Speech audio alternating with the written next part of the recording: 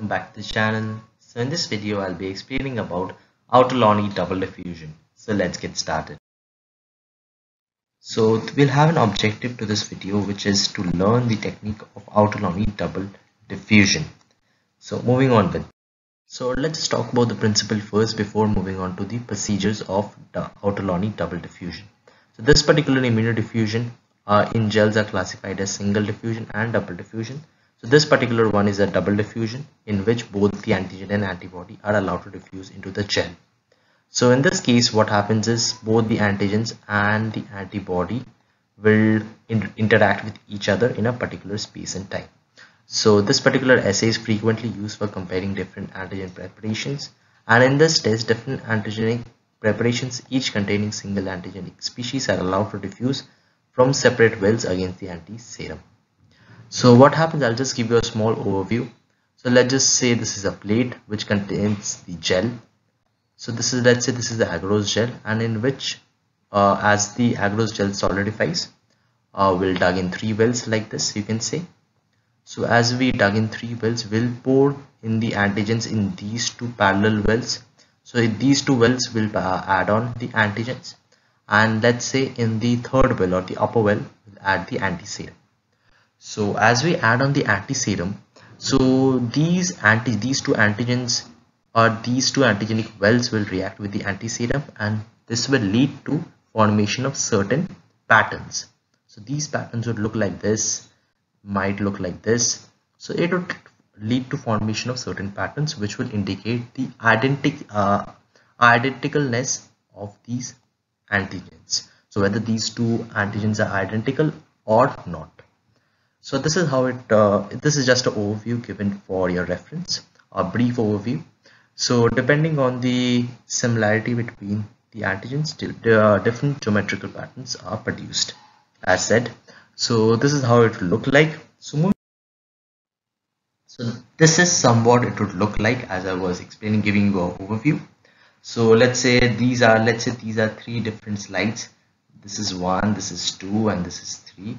And in this we have these are agarose. This is the agarose gel. Let's say this is a particular agarose gel in which we dug in 3 wells. So this is first, this is second, this is third. And in these 2 wells, this is the first well, this is the second well, this is the third well. Let's say in the first and the second well, the first 2 wells, we add on the antigens. These 2 contain the antigens, and the third well contains the anti-serum. So when the antigens react with anti-serum, so when both the antigens react with anti-serum, these lead to formation of these sort of lines. So I am highlighting that line, these kind of lines. So which may differ from antigens to antigens depending on the concentration of antigens. So these are different types of lines that may be formed. So this is the first pattern of line, this is the second pattern of line that might be formed, and this is the third pattern of line. So this is a crisscross line, absolutely. This is a V-shaped line, and this is a little bit Y-shaped line. So this is a V-shaped, this is a Y-shaped kind of line, and this is a crisscross line. So I'll explain to you what these lines indicate. So moving on. So the first shape, which is a V-shaped line. So in this case, the antibody cannot distinguish between the 2 antigens, and in this case, both the antigens are identical to each other. So these 2 antigens are immunologically identical. So as I said, this is the first pattern. So this indicates identicalness of the 2 antigens. So coming to the second point, so which was the Y-shaped. This was the Y-shaped pattern formed. So in this case, the antibodies in the anti-serum react with more than one type of antigens, and in this case a spur is formed. So this is a kind of spur that is formed here, which thought to result from the determinants present in one antigens but lacking in the other. So in one of the antigens was able to be recognized, whereas the other was not able to be recognized. So the both are not identical in this case, which was similar in the first case.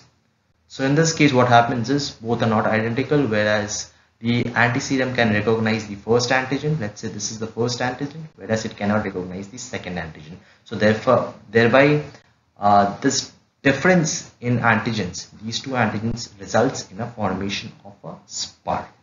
All right. So coming to the third pattern, which is a crisscross thing.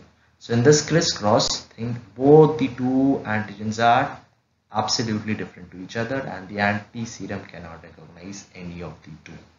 So this leads to formation of a crisscross line, absolute crisscross line. So in this case, only one of the antigen was the anti-serum could not recognize only one of the antigens, so which lead to formation of a spur in this case. And in here, the third case, the anti-serum cannot recognize any of the two antigens here, which leads to formation of a certain crisscross line. So moving with that. So coming to the kit description, what it contains. So in this kit, 3 sets of antigen and antiserum are provided. Each set consists of 2 antigens and an antiserum. So each set will contain the 2 antigens and 1 antiserum. So this is just one. This is a one set which contains 2 antigens and 1 antiserum. Like this, we have 3 more, or more one or two sets, depending on the intensity or depending on how you want to carry out the experiment. So students will perform the ODT assay that will result in 3 different precipitate lines as described in the principle. So as I said, we'll perform this experiment by pouring the antiserum and the antigens, and we'll get to see the different patterns like these that we just went through.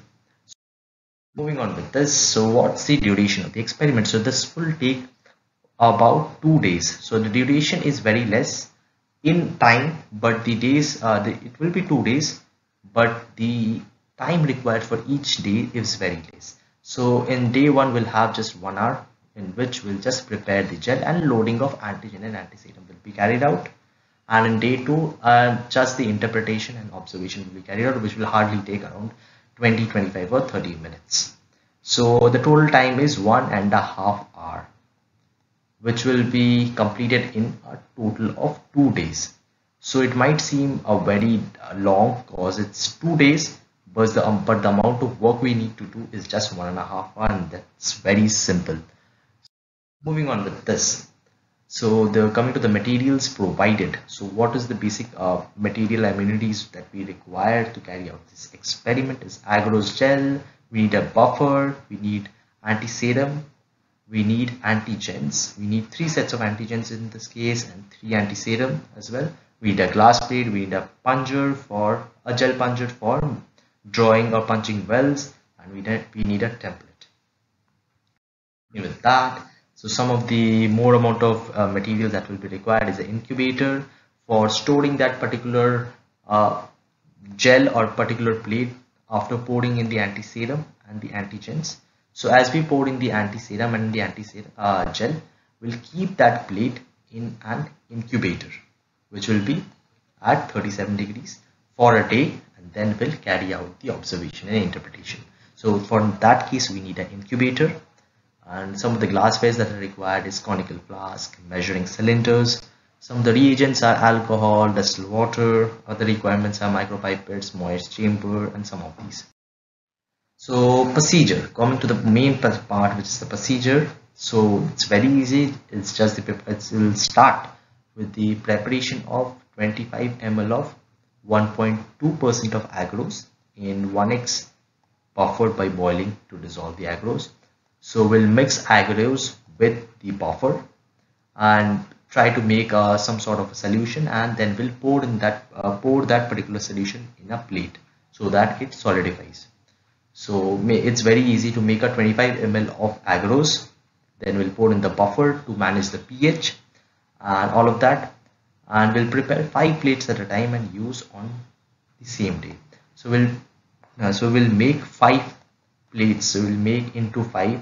So this is the calculation of 1 plate. Like this, we'll make 5 more plates and use it on the same day. So then we'll cool that solution that is made to 55 to 60 degrees, and then we'll pour into the plates. So we'll then pour into the plates and allow it to cool so that the particular solution solidifies into a form of a gel. So we'll allow the gel to set for 30 minutes, and then we'll use the help of a gel plunger, which will punch the holes and keeping the glass plate on the template. So we'll punch 3 holes in 1 glass plate. So in one glass plate, we know that we need to draw 3 wells, 2 for antigens and 1 for antiserum. So this is a simple experiment to carry out. So thereby we'll fill the wells to 10 microliters each of the antiserum and the corresponding antigens as shown below. So this is how we'll do it, and we'll keep the glass plate in a moist chamber overnight at 37 degrees, and after incubation observe for opaque precipitating lines between antigen and antisera. So we know, and this is the observation that we need to carry out, is the observe for the presence of precipitating lines, either like any of these three, and accordingly will interpret the results and the reporting the pattern of precipitating line observed in each case. So let's just keep this video till here. If you like this video, please subscribe and share it with your friends, and thanks for watching.